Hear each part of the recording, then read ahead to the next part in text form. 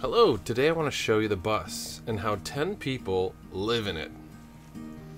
My name is Michael, M-I-C-H-A-E-L.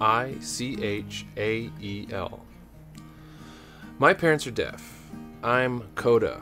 So, I want to show you how to live in a bus with 10 people. Come on in.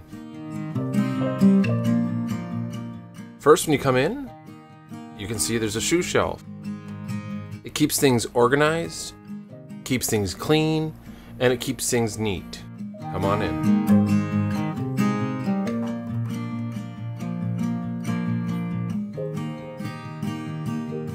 When you first come in, you see the driver's area. Both my wife and I drive the bus.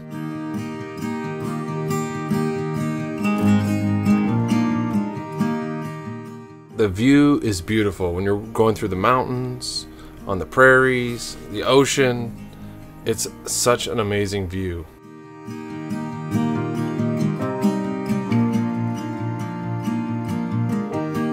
Okay, so 10 people can sit on the couches, and we have seat belts tucked under the cushions.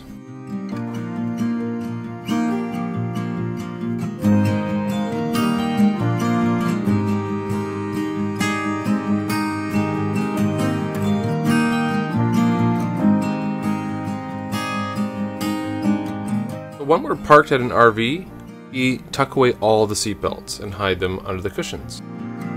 The driver has a seat belt, and also the 10 passengers have seat belts, 5 on each side. This is where we eat, and we set up a table, a nice long table down the middle.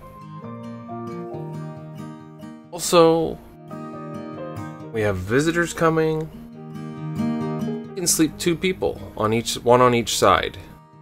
Couch becomes a bed by pulling the bottom section slat.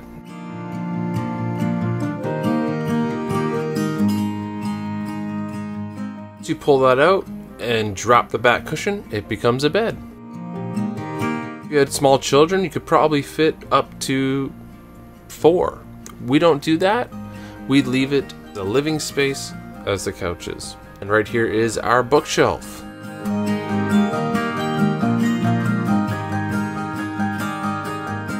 Sit here with our coffee, tea, or whatever your favorite drink may be.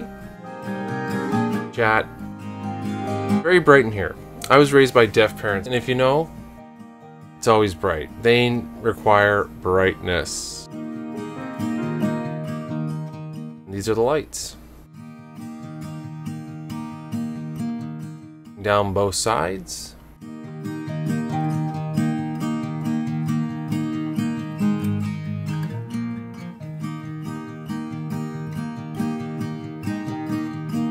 You can imagine it's very, very bright at nighttime. People are looking and wondering what is going on. For brightness, the wood, the lightness. Going to a restaurant that's dark, you know, deaf people never do that because it's very hard to communicate in the dark. And that's, growing up, I was very used to that. I'm hearing, but I'm still used to that. So if I see a darkly lit restaurant, I don't usually want to go there. For the sweaters, hats. During the winter, cold weather, we'll put, and in the summer, when you need lighter gear, that can go there as well. Musical instruments, guitar, violin. We have 8 children, and they have different musical interests.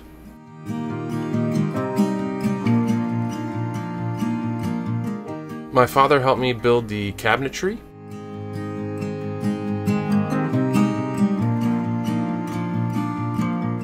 Growing up, Dad worked making sailboats, and he did cabinetry, so he was able to help me build this. A piano in the kitchen.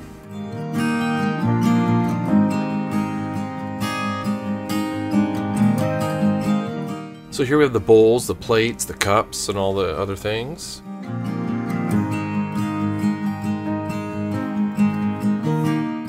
We have forks, different tools, knives.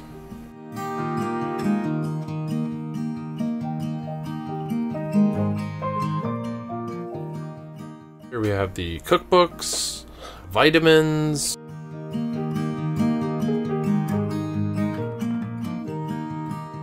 teas, spices, salt, pepper. This is a must-have in the US South.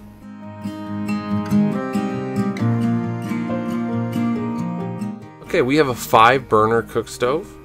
Very fancy. On the bus we have 10 people, so we cook a lot, and most of the time on the bus we're cooking, eating, enjoying, conversing, music, everything. So we don't have an oven. Instead, we have the countertop toaster oven. We can do small baking, maybe a small chicken, you know, small things. If we need something bigger, we do have a Dutch oven.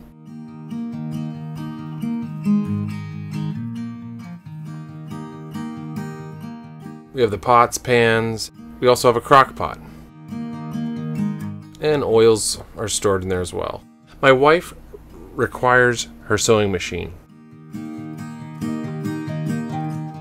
So sewing machine, fabrics, we got a serger. She's a crazy woman.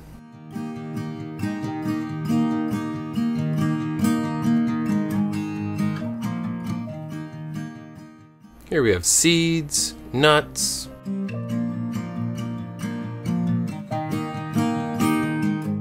And that is our Tupperware drawer. The Vitamix, we always have to have it. For the dish sink, we have a double. There's always lots of dishes. You know, sometimes we'll use disposable, but we try to use less waste. The refrigerator is a full-size residential refrigerator. It is not an RV fridge. Full size. We have meats and plenty of room for ice cream.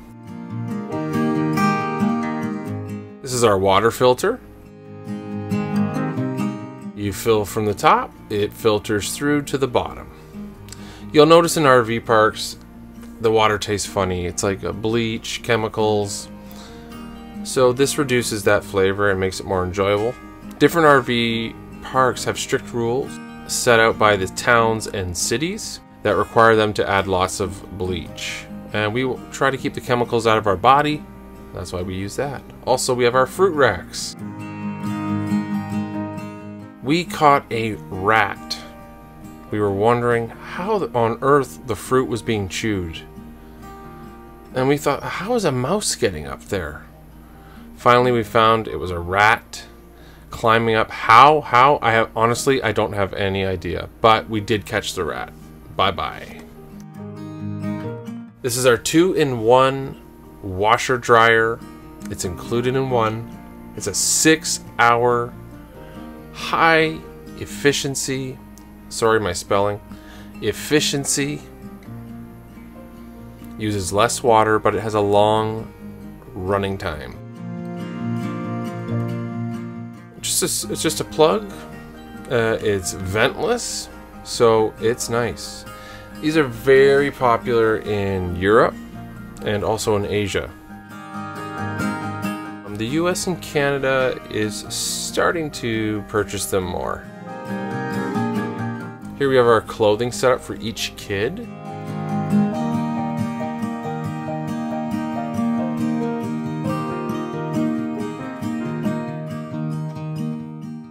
That's it.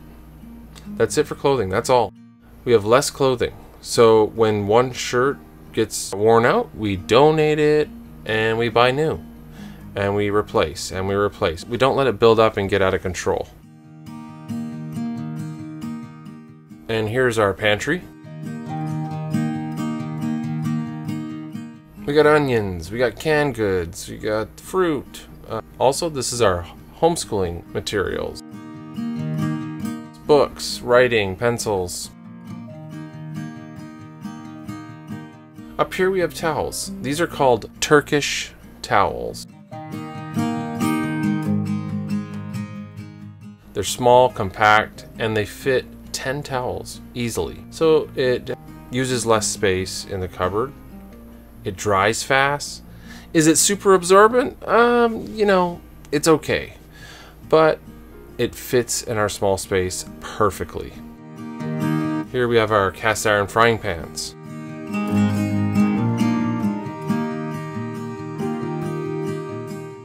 Okay, so now that was the front. Now we want to show you the back, where we sleep and where the bathroom is. Okay, so when it's bedtime, we hook up the curtain, and that divides the space, keeps it dark in the back, and we can keep it a little brighter in the front while the kids are in bed, and we can still hang out. And this is the hook. Simply hooks on like so.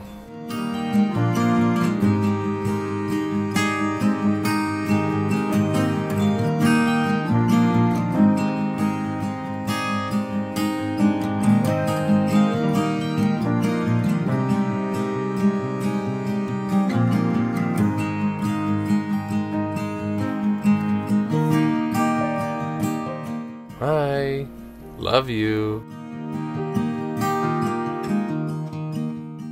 Love you.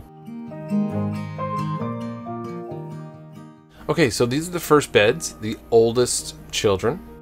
This is Toby, T-O-B-Y.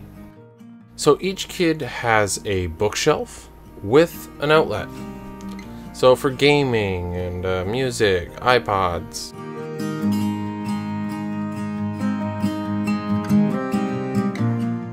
So this is the hallway light. Also, we do have a outlet for vacuuming and whatnot.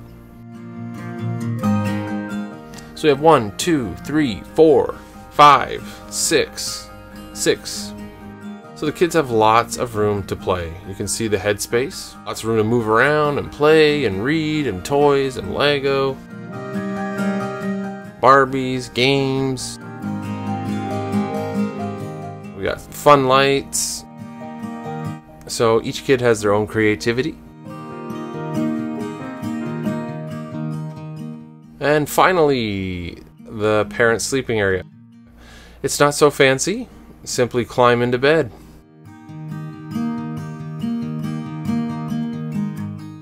Plus, we have another bunk above the feet. And that is his bed. He sleeps in there. Clothing. The parents' clothing is on that back shelf.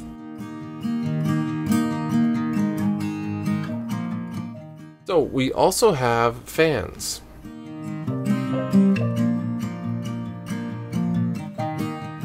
These can be used while driving the bus. They open towards the rear,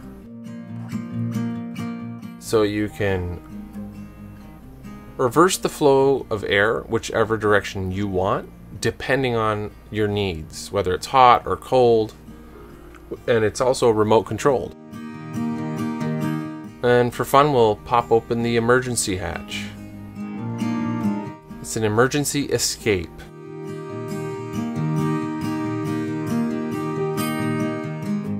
So all the windows can open in the event of an emergency. If there was a fire or any kind of emergency, every single window can open and become an emergency escape. Okay, so now we're going to show you the bathroom, the toilet. So this is like a farm barn style door. So the shower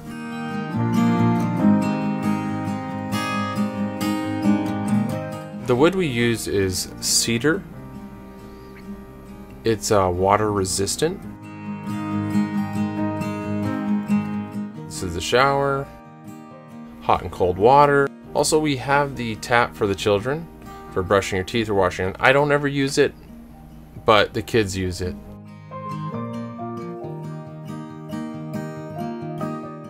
During a shower, we'll just push that tap to the side, and this is how we set up our shower curtain.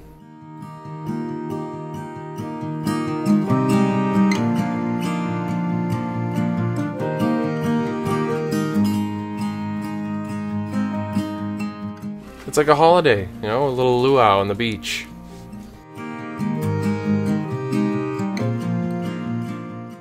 And now the toilet.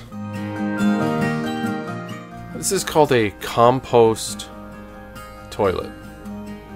Recyclable.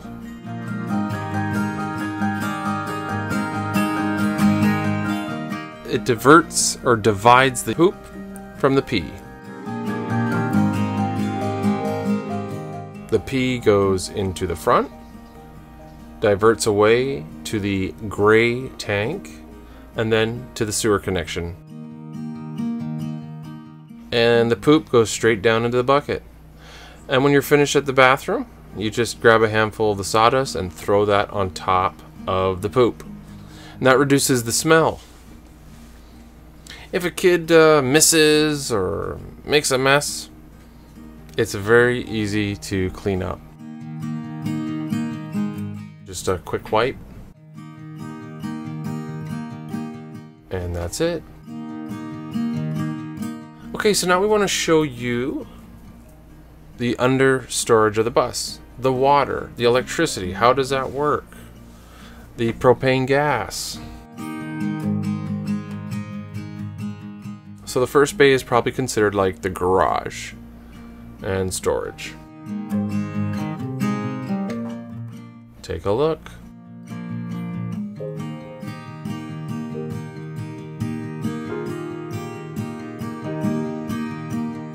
Okay, so there's 8 batteries, 100 amp hours each. If we're not in an RV park, say we're on a farm or on federal land, free camping, we can use our batteries. When we're at an RV park and we can plug into the shore power, that runs straight to the 30 amp breaker. Most buses run about a 50 amp. We built this bus and put 30. At the time in Canada, we never thought we'd deal with the heat and really need the extra ACs. But in the south, it's so hot, we probably should have done 50, but 30 is good enough. So when we're using the batteries, we have to transfer over to the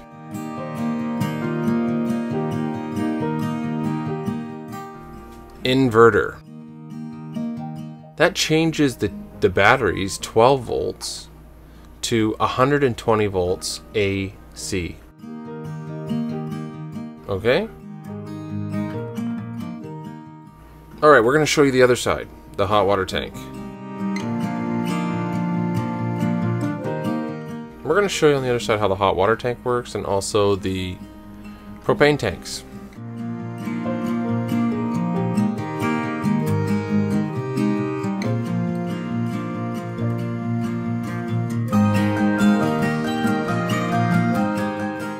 So this hot water tank is on demand, meaning it's not constantly boiling and the temperature going up and down. When you call for hot water, it knows you want hot water and ignites the gas. When you turn off the hot water, the gas shuts off, saving you money. It only boils when you call for the hot water. It's never boiling. It is tankless. So I want to show you how that works with no tank.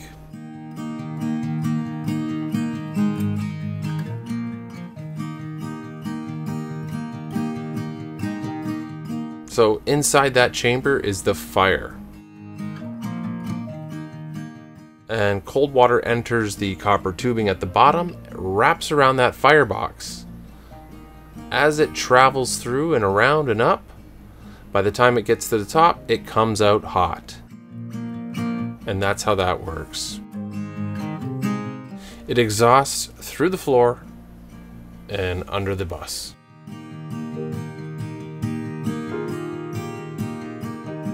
And we'll take a look at that. We have two 30-pound propane tanks.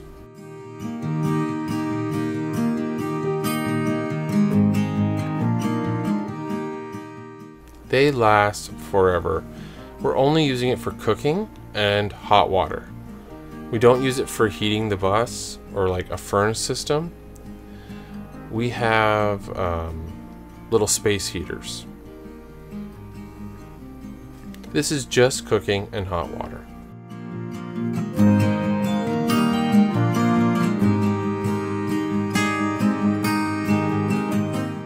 These are the tools and different things, spare parts.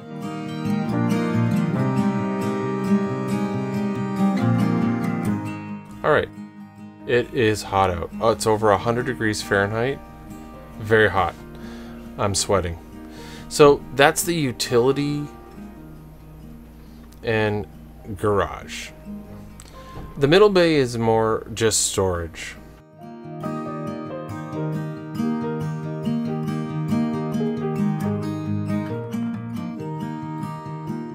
It's like 3x3.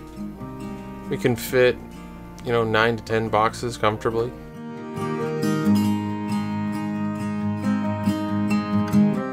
This is more long-term storage.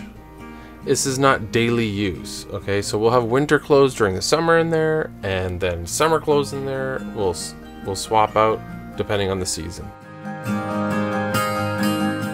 Also, our sewing fabric. Lots of different things. This is the diesel fill. $700 liters. Or 192 gallons. You can imagine, it's very expensive to fill it up. Recently I filled it up for $5 a gallon. So I spent $500 for 100 gallons of diesel. This is the battery for the bus.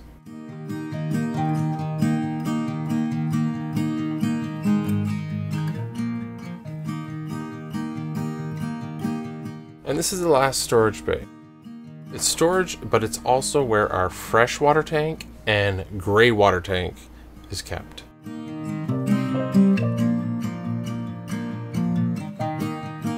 Hopefully you can see this. On the top is the gray. It's the kitchen, it's the shower, it's gray waste. And also our urine, as I explained earlier with the urine diverter. So that's the plumbing. The first one is the washer, the first trap. The second trap is the shower. And the final one is the toilet.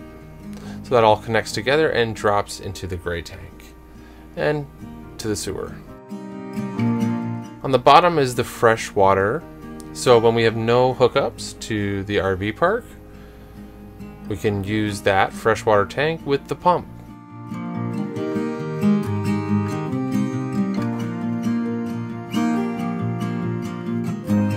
That is another filter. So we have an extra filter. So we have that filter, plus we do our drinking water in the Berkey.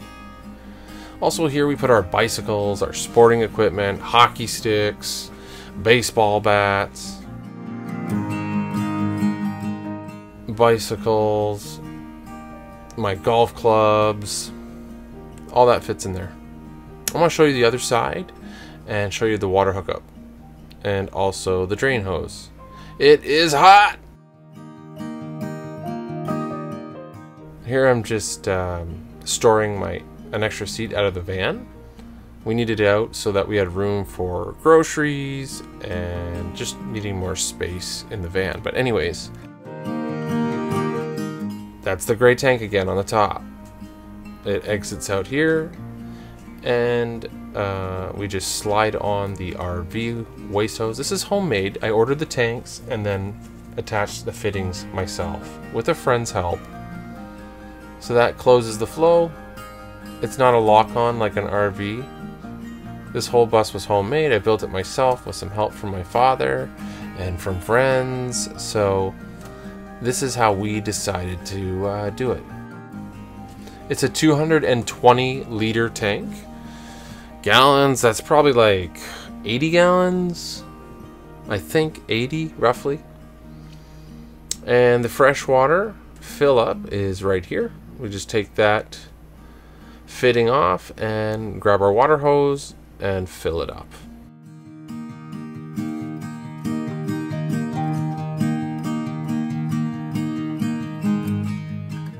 So if we do have RV hookups, again, that hose runs up through the floor and to that connection.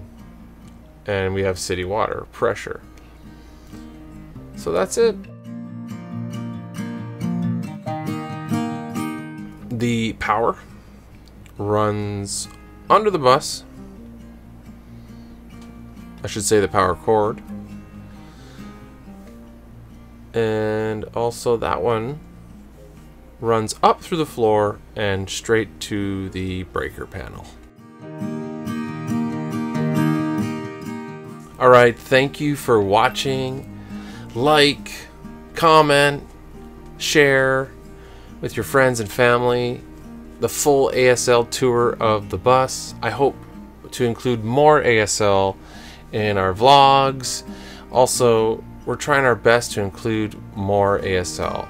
My family is learning ASL. They're not experts. I sign pretty good, but the children, they're okay, they're good. And my wife is learning more as well. They're all hearing, but we're trying to encourage more ASL. All right, love you.